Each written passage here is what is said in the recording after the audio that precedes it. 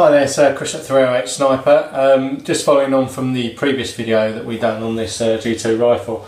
I thought we'd follow it up with just a bit more detail about the barrel, just because people were wondering.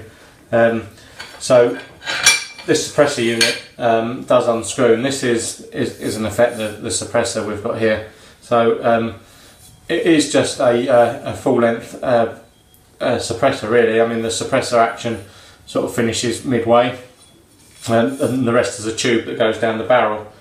And then, as you can see, without that on there, you have this very short action barrel here,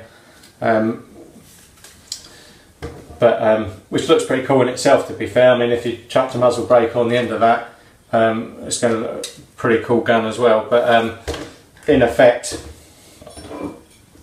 what we've got is this suppressor unit that goes over the top. It's a little bit fiddly to line it up. Let's just get that on there, and then it just screws in,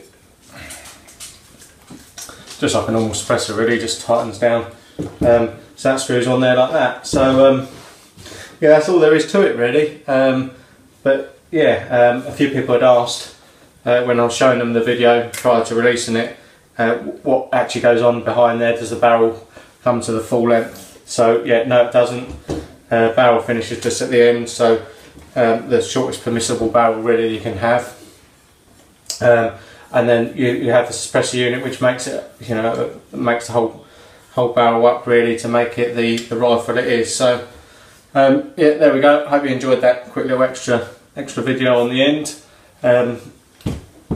And yeah, as before, hit like, hit subscribe, share our videos to your mates.